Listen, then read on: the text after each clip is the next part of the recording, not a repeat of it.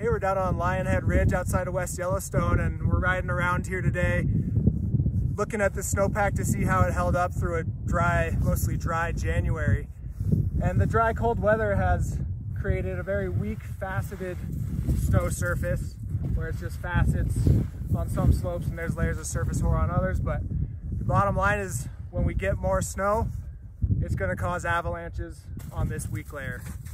It's low danger right now because we haven't had much snow over the last few weeks, and it's allowed any lower weak layers to adjust and gain strength. And avalanches are unlikely. They're either going to be small wind slabs or loose snow slides, or maybe an isolated pocket of something a little bit deeper.